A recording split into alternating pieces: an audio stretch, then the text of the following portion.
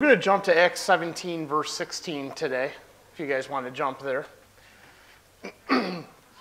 So Acts 17, 16 is where we're going to jump. So we're basically just going to get right in this today because I've got a very long sermon. Ask Ryan. His fingers still hurt, right? How are they doing back there?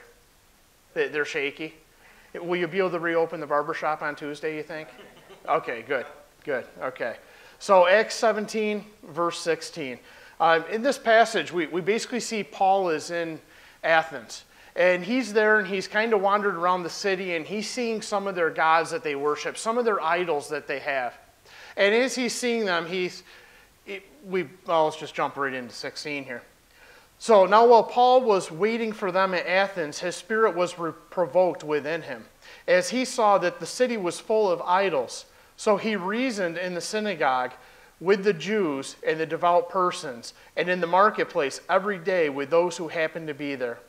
Some of the Epicurean and Stoic philosophers also conversed with him, and some said, "What does this babbler wish to say?" Others said, "He seems to be a preacher of foreign deities," because he was preaching Jesus and the resurrection. And they took him and brought him to Areopagus, saying, "May we know what this new teaching is that you are presenting? For you bring some strange things to our ears. We wish to know, therefore, what these things mean." Now all the Athenians and foreigners who lived there would spend their time in nothing except telling or hearing something new. So Paul, standing in the midst of Areopagus, said, "Men of Athens, I perceive that in every way you are very religious. For as I passed along and observed the objects of your worship, I found also an altar with this inscription, to the unknown God. What therefore you worship as unknown, this I proclaim to you." Father God, we lift up to you your name. We lift up to you your presence this morning as we receive this word. Lord, I ask that you would continually strip me away from me. Let this be your word coming forth. Let this be your teaching this morning. Let this be your encouragement. Let this be your life-changing moment this morning. Lord, I ask once again that you would just dwell within us. You would open our hearts, open our minds to you. In Jesus' name, amen. Now Paul has, at the beginning of that passage, it says Paul had his spirit provoked within him. How many of us have had our spirit provoked within us? At least once in our life. We've all had our spirit provoked within us. That's why we're here this morning. God spoke to us. The Holy Spirit spoke to us and encouraged us to be here even this morning. Now in this city of Athens, where he is, where Paul is, we see the number of gods that they have. See, this group of people, they were so much polytheistic. They had so many gods that they worshipped. It was such a huge number that they actually had one extra god called the unknown God. Now, when you think about this, you have to put this in context. The reason they had one unknown God was because they wanted to make sure they covered everything. They didn't miss anything. And just in case they had that one unknown God, the just in case God that they worshipped. Now this morning, I'm going to be honest with you, I have no intention of breaking this passage down at all. I'm just using this as a segue to get to where I really want to be this morning. Is that okay? Okay, good, because you can't stop me now. I'm already talking. Sound guy can stop me, but he knows better. So Paul here is actually going to use the culture of the Athens to talk to them about Christ. He's going to use their culture to explain Jesus to them. It's kind of an important task that we all have before us as well. As Christians, I'm guilty of this as well, but sometimes we look at our culture around us and don't we say, hey, you know what, it's way too evil. How can God use this? How can God use this situation to glorify his Son when it's this evil and this dark? And sometimes, we run away from stuff instead of saying, you know what, there's a way we can use this to reach people for Christ. There's a way we can do this. Today I want to give an example of how we can move into not being abused by the culture, but instead use the culture. I think that's something very important that we need to know how to do as a church. It's part of being an apologist. It's part of being an evangelist is somebody who can use things around and explain them in a way somebody can understand through their interest or whatever into who Christ is. I do want to add one area of caution to this, though. Okay, if you're looking at culture, because we have a very strong drinking culture, do we not? Okay, as an example, would it be appropriate if you're an alcoholic for you to decide, you know what, I want to start a bar ministry. And I want to go bar hopping on weekends and make that my ministry? It's probably not a good idea. Okay, so if you've been past life involved with something and you've closed a door to a certain sin in your life, should you have that temptation of reopening it later? No, don't do that. So today, I want to talk about, and I'm going to basically go through a teaching today of I will not be abused by the culture. Instead, I will use the culture. Actually, let's start off this morning by saying that this morning. I will not be abused by the culture. I will use the culture. Now, today's sermon is actually one that I wrote back in 2011. A long time ago. A decade ago. Now, you're wondering why youth leader Nate is up here this morning. I asked him to. He was actually here, or there, one of the first times I did this sermon. He was one of the youths at the church down the road where I did this for the very first time. I did it here, I did it at home with my kids too, but I've done this several times over the years, and when I knew I was going to be your senior pastor, I prayed and I said, God, you know, there's one sermon of my entire life that I did that I want to be able to do again. One. Just one. This is it. This is the one. And today just happens to be the perfect day to do it because of what today is. I know you're all like sitting on the edge of your seat. I can see the anticipation, the excitement. What's he going to say? Today's sermon is entitled, The Pumpkin of His Eye. This is an example that you can use as a way to reach people for the lost.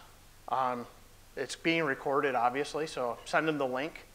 It's non-threatening, but you know, it's a good way for us to start to look at evangelism, start to look at apologetics a little bit. What are some of the ways we can reach the culture around us? The trunk or treat last night was just kind of a start on that. So let's go ahead and get my prop and get things ready to go this morning. You don't have to follow me with the camera. You might want to mute me when I go past the speaker. Because, you know, you need one of these, too, if you're going to do this kind of stuff, right? Does a rabbit pop out? No, I'm not a magician. No hats or anything. Jamie and I put this together yesterday. Now, what's the first thing that God does? Now, the first thing God does when he's looking for an individual who he knows is going to follow Christ, the first thing he does is we know he's knocking at every door.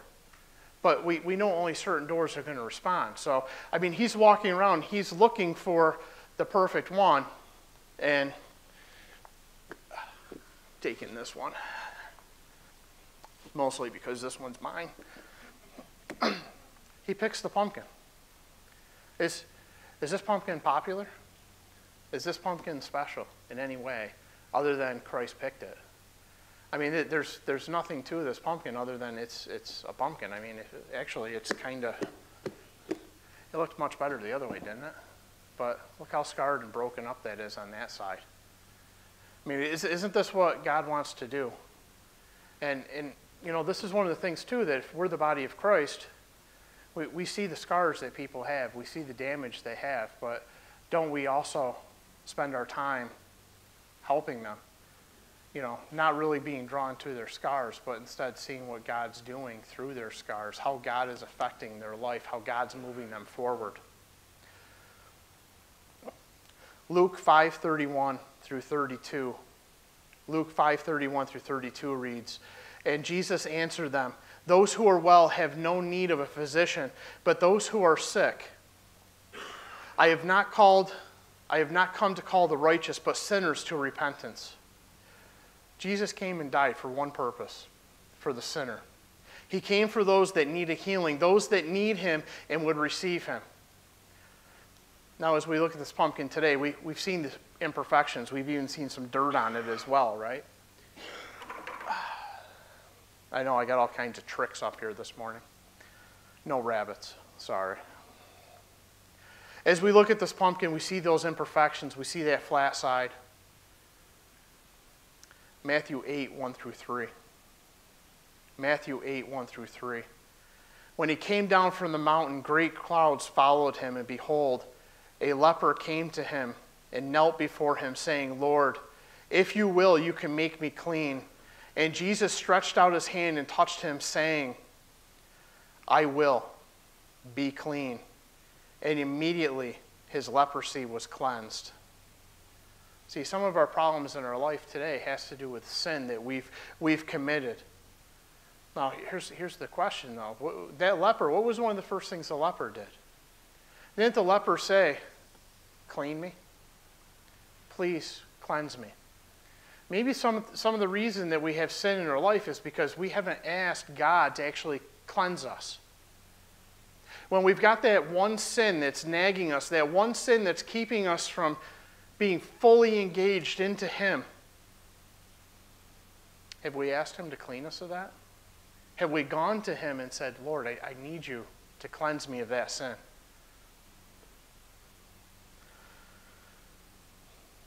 Remember those hair loss commercials? Remember at the end, the guy always said, you know, I'm not just the president, I'm also a client. Let me throw this out for you, okay? Because some people think I'm perfect. None of them here, obviously, but because y'all know me well enough to know I'm not. But not only am I your pastor, I'm also a sinner, okay? I need the same washing just as much as you guys do, just as much as those watching online, just as much as those watching later are going to need that same cleaning, that same cleansing. So how does it begin, though? Well, it begins with, God, can you cleanse me? Can you wash me? Let me put this back this way. So what's Jesus' response? Well, the response of Jesus is, yeah, I can wash you. I can clean you. Oh, man, now I'm making a mess. Cleaning lady's going to kill me. Sorry, hon. So Jesus starts to clean. He starts to wash. He starts to put it all back together.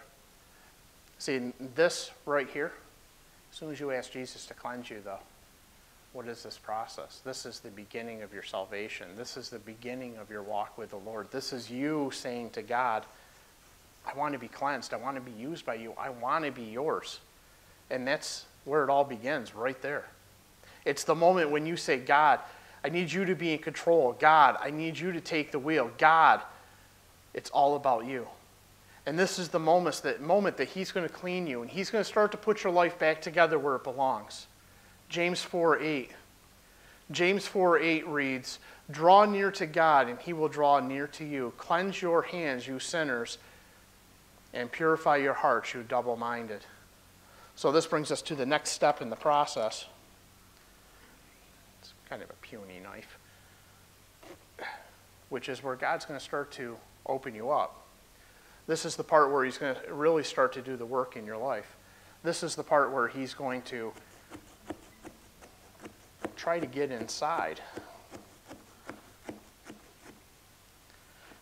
My mom always taught me to cut one side across flat so it kind of, you have the one spot where you can get back in there and you know which way the lid goes. And I'm probably not cutting this big enough, so let's go bigger.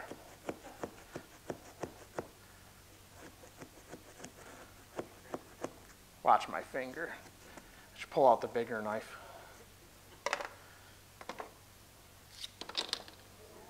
That's right.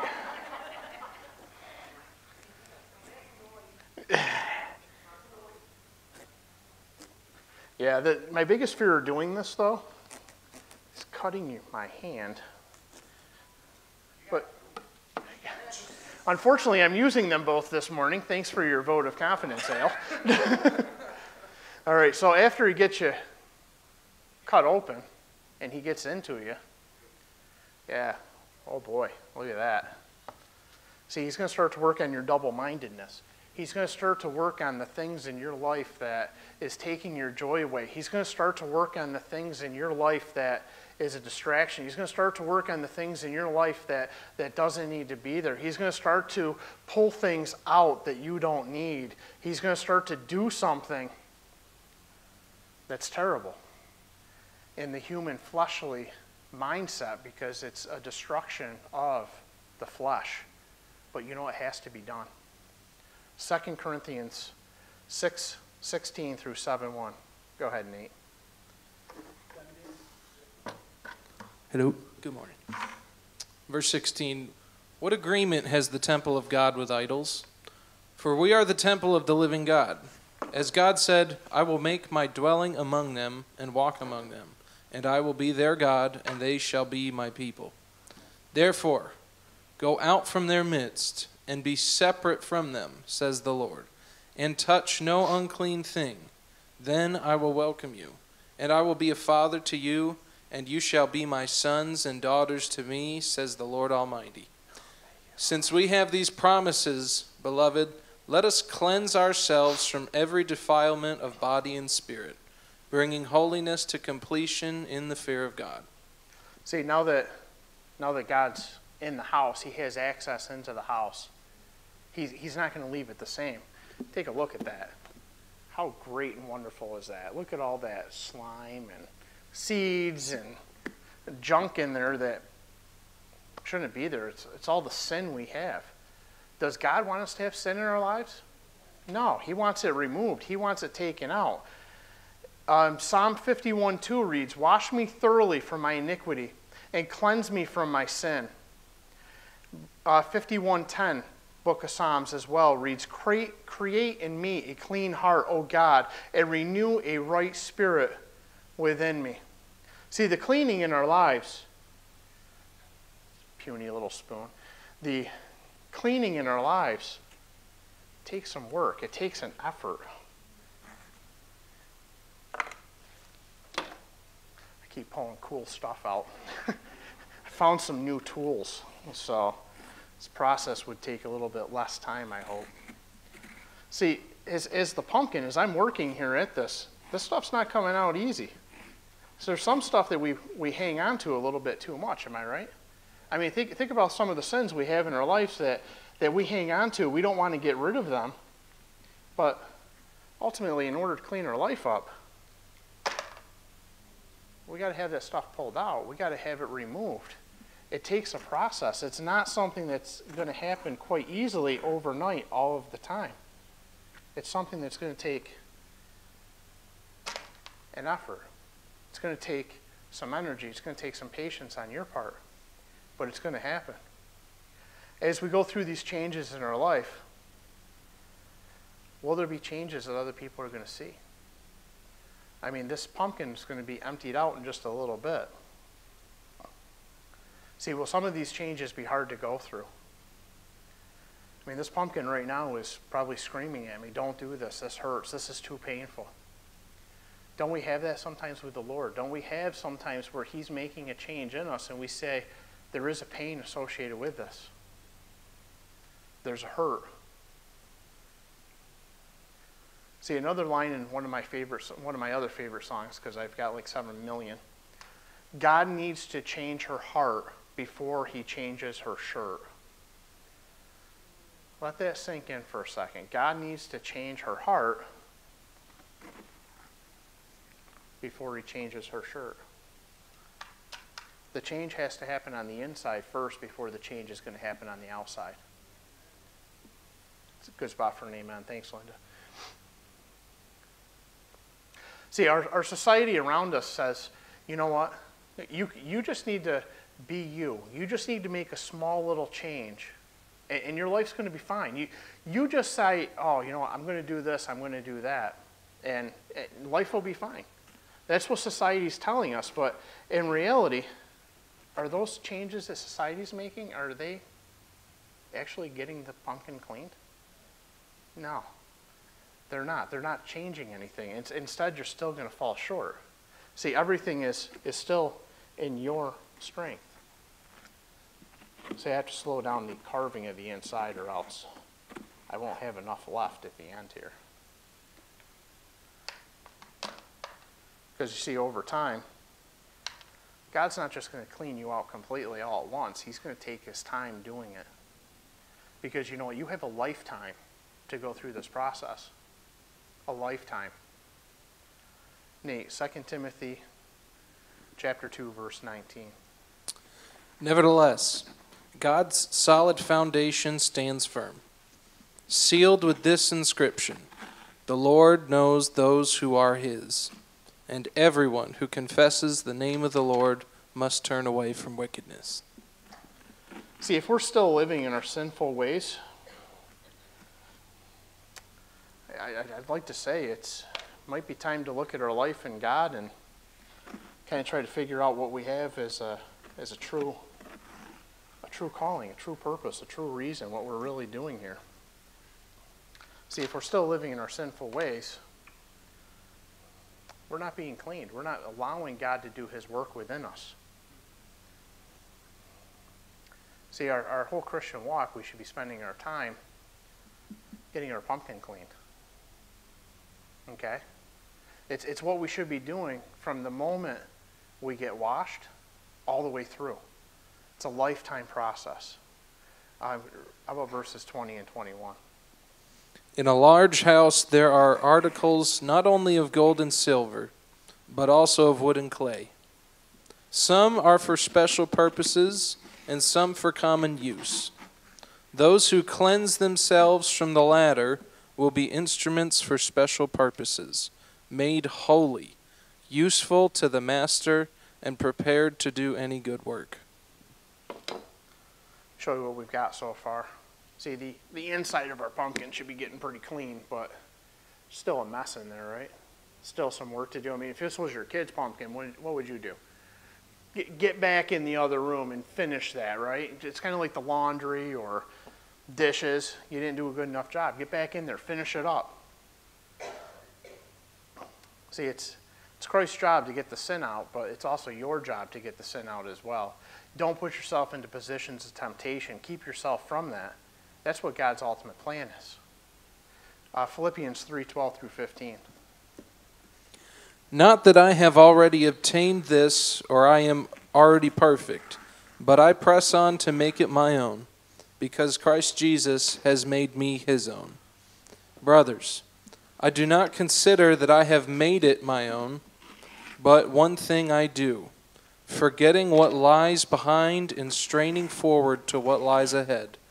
I press on towards the goal for the prize of the upward call of God in Christ Jesus. Let those of us who are mature think this way. And if in anything you think otherwise, God will reveal that also to you. See, in other words, if you think you're perfect, guess what? You're not. And you know what the best part of that is? God's going to reveal it to you. God's going to reveal your imperfection. He's going to show that to you. He's going to show you that you're not perfect. It's not a case that he's being wrathful. It's not a case that he's being evil. He's trying to bring you to a maturity. He's trying to bring you to a new position, a new place within him.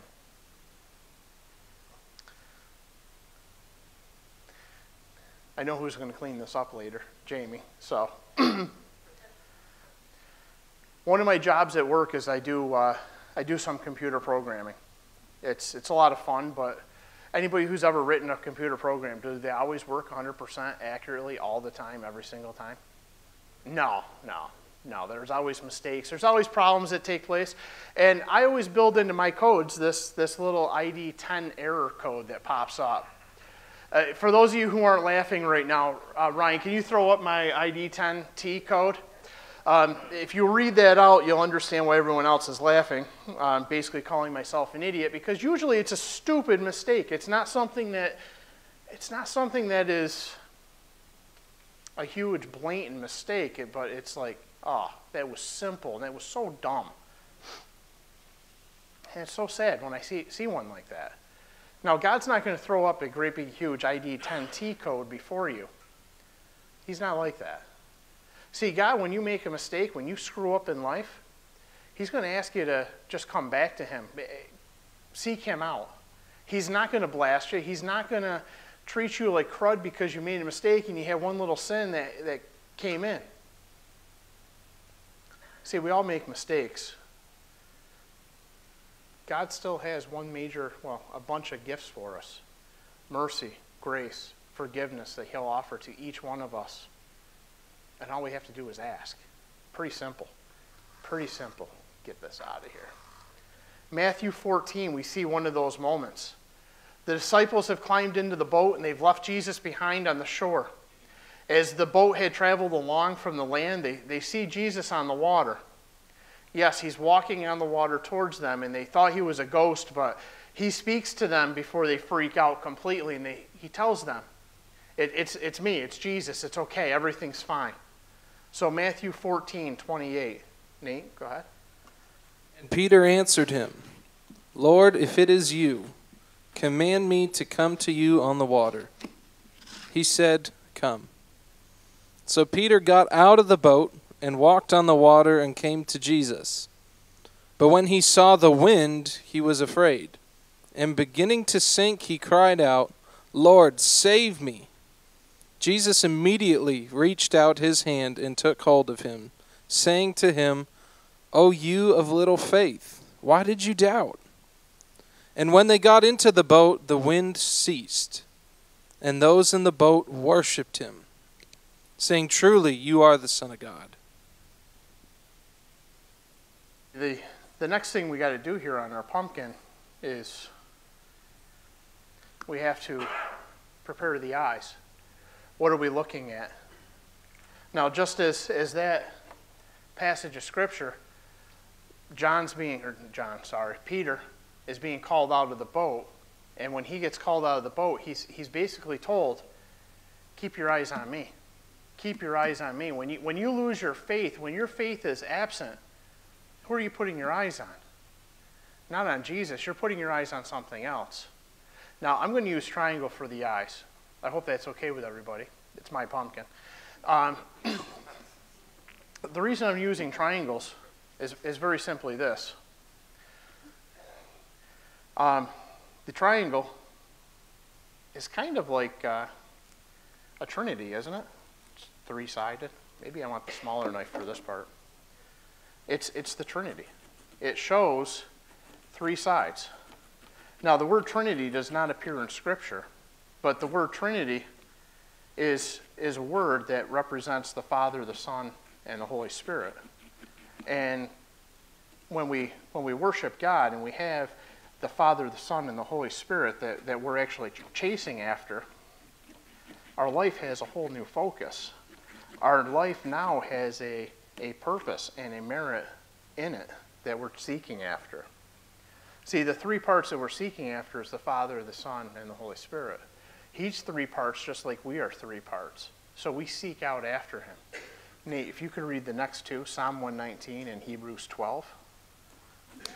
Psalm 119, verse 37. Turn my eyes from looking at worthless things and give me life in your ways. Hebrews 12, 2. We do this by keeping our eyes on Jesus, the champion who initiates and perfects our faith. Because of the joy awaiting him, he endured the cross, disregarding its shame. Now he is seated in the place of honor beside God's throne. Perfect. Thanks, Nate. See, there's no better way to fix our gaze than on the Lord and not on ourselves, not on our problems. Now, obviously, if I was at home and I had more time, I would cut these more appropriately, but, you know, the angled out and everything else, so the spacing is bigger. Yeah, you know what? You all don't have anything to do today. There's no football on today.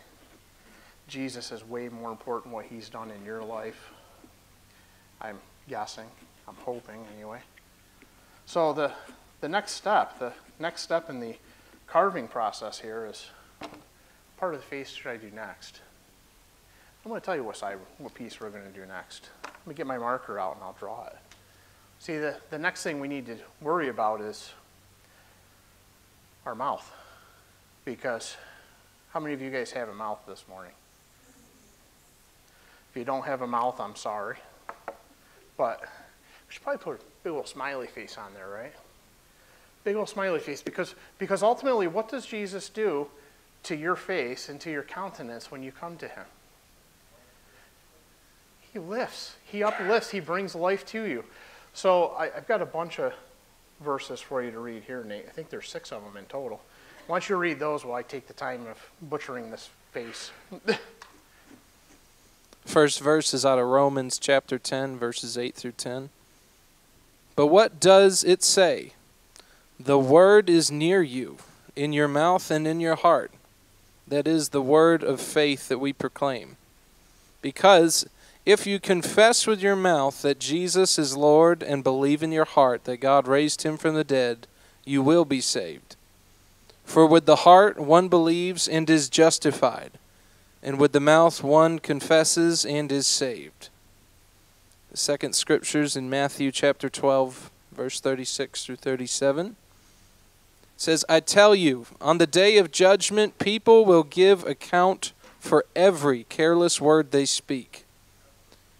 For by your words you will be justified, and by your words you will be condemned.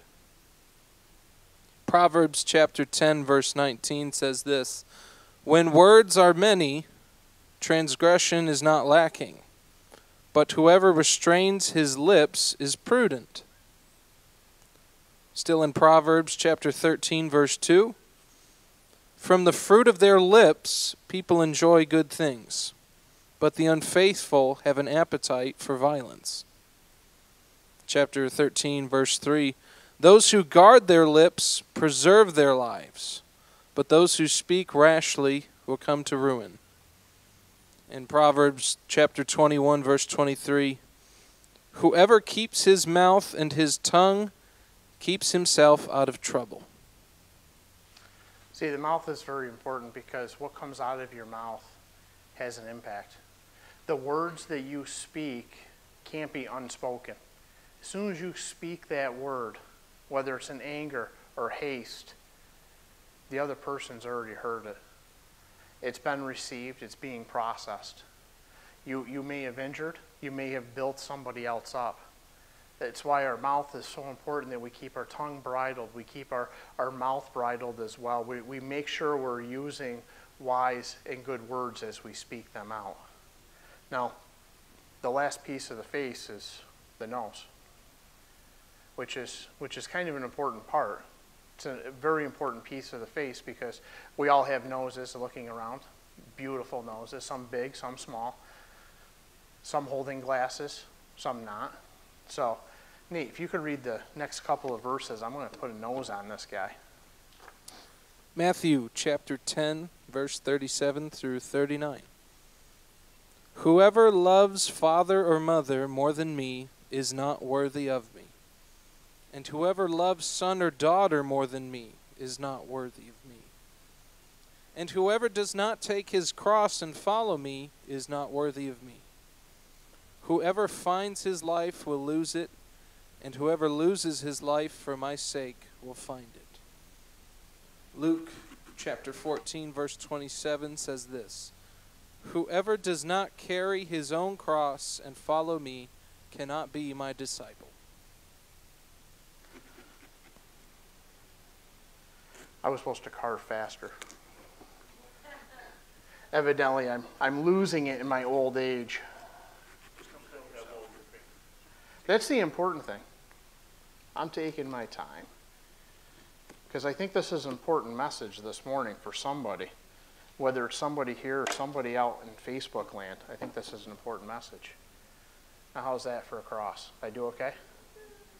And notice, as I'm working on this, I'm still pulling crud outside of the pumpkin. As God is changing your life, he's going to continue to change your countenance on the outside, but he's also going to continue to work on the inside. Okay, so as I'm working, I'm still pulling stuff out. I hate saying that, it's like during this whole process, I'm God, but I hate that because I don't want to ever put myself in that position, but ultimately, isn't this what God's doing to you? He's making this change. He's doing this for you. because he wants you to be just like his son. I don't even want to symbolize it. I don't even think I'm worthy of that. So, see, now the cross. The cross. Now, Jesus says, take up your cross and follow me. It's an important piece of this whole thing. Take up your cross and follow me. You ever watch a dog? And you've got a dog who is chasing after something, let's say a criminal, bad guy. Like, here, smell this rag. Come on, smell this. Okay, go, find him. What's that dog following the entire time? The scent, but isn't he following his nose? His nose is leading the way. Just like us, when we're looking at something, our nose is pointing right at it. Our nose is like an arrow that's pointing out before us. So this cross is the thing that's forefront before us. It's the thing that we're supposed to be following after. It's the cross of Christ.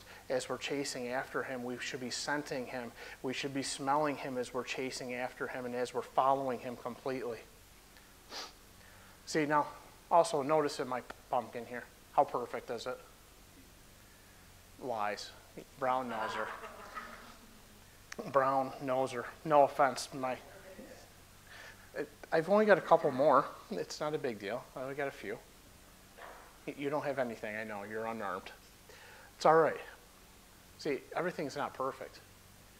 Because you know what? In life, are you going to turn up perfect before you die? No, not even close. But you know what? It's okay. It's okay. The important thing is, are you seeking after God? Are you fixated on that cross? Are you chasing after that first and foremost in your life, chasing after Christ? Are you allowing him to work on the inside? Are you allowing him to change you? Those are the important things. See, there's paths that are going to affect us as well. There's sin in our life that even as God's working on us, there's sin, there's choices we're going to make, they're going to have an impact here on the outside as well. I mean, I hate to use the example, but how many of you guys have ever looked at the newspaper before and after pictures of somebody who got arrested for meth? You know, especially if they've had like 5 or 6 arrests and they put all the pictures up. Isn't that sin something that's destroying their outside? Yeah, definitely. And it's sad. It's sad when you see that negative change. 2 Timothy 2:20 through 21. Now in a great house there are not only vessels of gold and silver, but also of wood and clay, some for honorable use, some for dishonorable. Therefore, if anyone cleanses himself from what is dishonorable, he will be a vessel for honorable use, set apart as holy, useful to the master of the house, ready for every good work.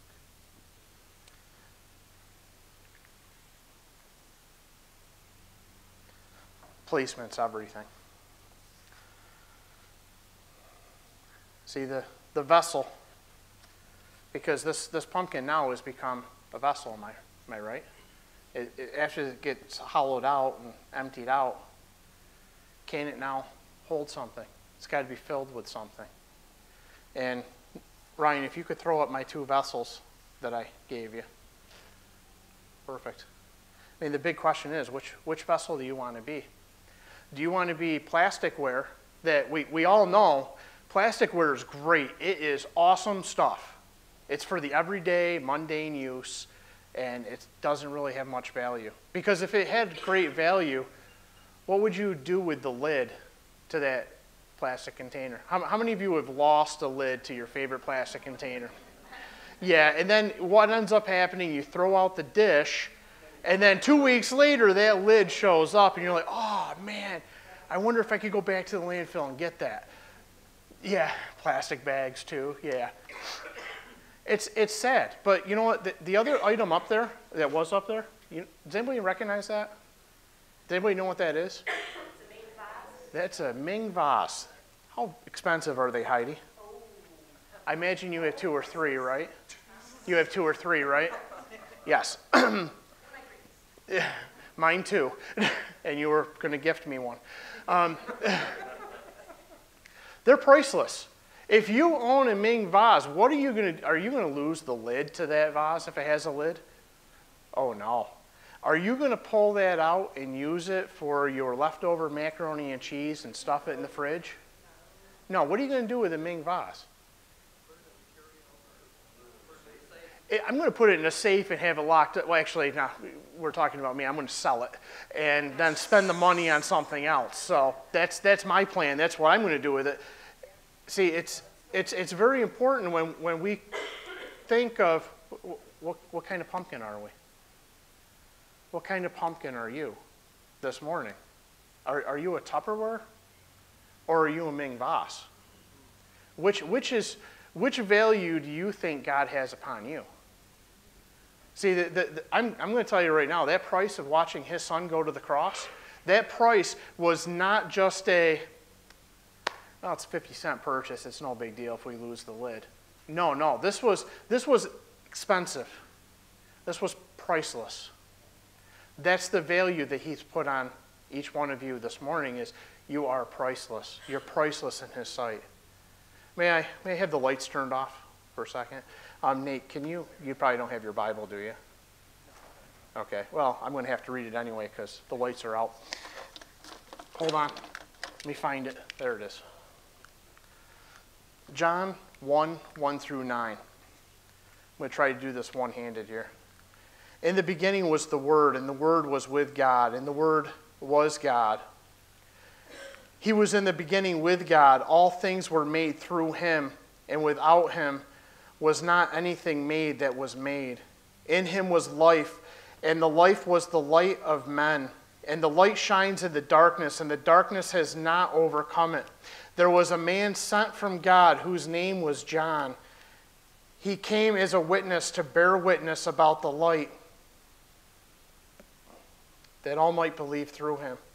He was not the light, but came to bear witness about the light, the true light which gives light to everyone. He was coming into the world. Now let me ask you this morning, church, who here is a representative that shows light to other people? Who? Come on. We all are, right? This is the problem with brand new candles. That's okay. Glow sticks would have been fun too, but I had candles and I had a lighter. I did not have glow sticks, so boom. There you go. Salvation. Man, it's nice dark in here. That's giving off a lot of light. Salvation means we have a light within us. We have a light within us. We have Jesus shining out of us. Now I'm so thankful today was a cloudy, dark, gloomy day. Because otherwise, if it was a bright, sunny day in July, this one is showing out as brightly. But because it's so dark in here today, that stands out. That stands out big time. That's not just a little bit of light that's giving off. I mean, I could see the orange glow out front. How's it look on your guys' side? Look good? Not bad for 20 minutes. Now I've got my jack-o'-lantern all done, all ready to go. Now this light, because if you're a true follower of Christ, this is you. You've got the joy of the Lord. You've got the cross you're fixated on. You've got your eyes fixated on God, the Holy Spirit, the Son. You now have a light that you can use to light your path. You now have a way to get you from A to B. And this is your salvation. Matthew 5:14 through 16. Matthew 5:14 through 16. You are the light of the world. A city set on a hill cannot be hidden. Nor do people light a lamp and put it under a basket, but on a stand. And it gives light to all in the house. In the same way, let your light shine before others so that they may see your good works and give glory to your Father who is in heaven. You could actually, let's leave the lights off. It's nice. You guys forgot to take your masks off after last night, so I'm still scared. See, with God working in your life, you can't help but have this light shining forward. You can't help but be this, a beacon, a light to other people, a way of showing them the way to get to God, the way to get to Jesus, the way to get to eternity. See, when you're saved, you're going to change. But it's a change from darkness to light. It's a light of Jesus that you're going to have to show to others. You're going to want to show others. Because you know what? There's so much warmth and comfort here. In Jesus, there's so much warmth and comfort. You don't want anybody else to miss out on that. Now let's talk about hell for a moment. Hell is the ultimate place of darkness, is it not? Is there warmth and comfort in hell? Well, there's a lot of warmth, but it's a wee bit too much. You know, one of the other sick things that I hear from people is, I want to go to heaven, but I don't want anything to do with God. I want to go to heaven, but I want nothing to do with God. You're not going to like heaven at all because, I'm sorry, God is there. The other place, hell, is the place to go if you want to be absent from God. But comes with that, there's a punishment that comes with it as well. Now, as we live our lives, Hebrews chapter 12, verses 1 through 2, reads, "Therefore, since we are surrounded by such a great cloud of witnesses, let us also lay aside every weight and sin which clings so closely, and let us run with endurance the race that is set before us, looking to Jesus, the founder and perfecter of our faith, who for the joy that was set before him endured the cross, despising the shame, and is seated at the right hand of the throne of God." See, our lives today is not a marathon. Or, excuse me, let me rephrase that. It is a marathon. It's not a sprint. All right, if you think your Christian walk, if you think you're going to come to perfection overnight, you're going to burn out. It's not going to happen. You're going to be destroyed in the process. It's not going to happen. It's a marathon. I mean, I could pull that cap back off any second, reach in and keep pulling stuff out, but now that there's fire in there, I'm not doing it. The hand of God can do that, but not me. See, there's something that comes to running the race. It's meant to be a slow process. Let's close here today. I think you guys get the illustration purpose here. So let's go ahead and let's close. Somebody wants to, let's leave the lights off. It's way more entertaining in the dark. See, what I wanted to show you guys today primarily is, isn't there a way that we can have culture around us that's dark, destructive, causing all kinds of turmoil? But isn't there ways that we can take culture and turn it around and use it as a way to reach people for Christ, show people what God has done in my life, and more importantly, what he wants to do in their life? Because you know what, this pumpkin, I'm sorry, it's extremely happy. It's still a little chilly, but it's extremely happy. Let's pray this morning. Let's pray this morning. See, this is an opportunity today to invite somebody new to Christ, to invite somebody to Jesus. See, I know everyone in this room this morning is already saved, but you know what? There's still people out there this morning that are in Facebook land or YouTube that are watching this. You know, they need to be reminded that they have a God who cares for them this much, that this is the process of what we call sanctification. It's the process of changing a life and cleaning a life up for him, that they can be used by him. See, this is how much God loves you, that he sends his son to die for you in your place. And then he's even the one who's willing to clean up your life. He's the one who's willing to take your sin. He's the one who's willing to forgive you of your sin. See, if you're listening this morning online or throughout the week, I just want to say none of us has a guarantee about tomorrow. Even the next 10 minutes. You can hit pause on the video and it be over right now. You could be leaving church this morning in your car and God says, your time's up. That's it. See, if you're a new follower, you say, I want that cleansing today. I want you to clean me this morning. I want you to clean me, God. If you're saying that this morning, I want you to clean me, God. This is the beginning of this process that we talked about this morning and what God wants to do in your life.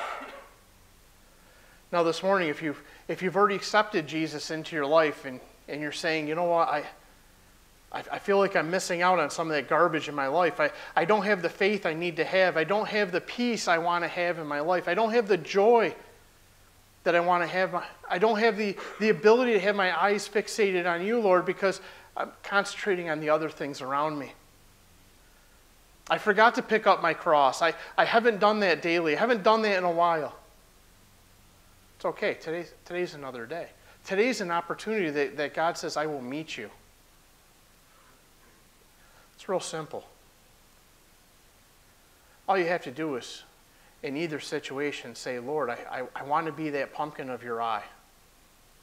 I want to be that pumpkin of your eye. So let's pray this morning, a sinner's prayer this morning. God, yeah, you can repeat after me. I'm a sinner. I have not lived my life the way you would want me to live. Thank you that you sent Jesus to die on a cross for me. Please forgive my sins. I want you to take control of my life. Guide me in the ways that I should go. With you in my heart. Amen. Amen. Father God, I thank you for this morning. I thank you for today. I thank you for this message and for allowing me to bring it this morning. I thank you personally that it's a constant reminder to me of who you are, a reminder of what you have done in me. Lord, I'm so thankful that you found me in that pumpkin patch. Lord, you started a work in me years ago. And Lord, that journey that I'm on now with you of a lifetime will bring me closer to you and closer to your Son. I thank you this morning, Jesus, and I love you, Jesus. Amen. Amen. You can hit the lights. Anybody who wants prayer this morning, come on up. I'll pray for you. Nate will pray for you. Dave will pray for you. Obviously, this message will be shared out on Facebook and YouTube, so definitely look for it. If you've got somebody in your life that you think would benefit from this, send this to it. Send it to them. Share it with them. Or even better yet, stop by. Grab a pumpkin somewhere. Not here. These are my kids. But grab a pumpkin somewhere. Sit down with somebody and go through this with them. You don't have to get as detailed as I did. But you know what? This is a great representation of what God wants to do in your life, how God is working in your life, and what you want to see happen in someone else's life as well. So, you guys are dismissed. Thank you very much.